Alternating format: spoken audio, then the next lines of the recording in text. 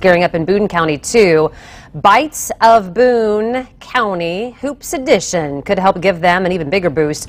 More than 30 local restaurants participating in this restaurant week. They are offering all kinds of discounts and specials. Organizers are hoping extra visitors in town during March Madness, welcome if you're here, can help support these businesses after a tough year. They say it's also an opportunity to show off some Hoosier hospitality. But it's also a fantastic opportunity to capitalize on the visitors that are in the Indianapolis region and educate them, give them a flavor of what things are like here in Boone County. The 2-week-long program runs from March 16th through the 28th, and we do have a link for you if you would like more information, including a list of participating restaurants at fox59.com.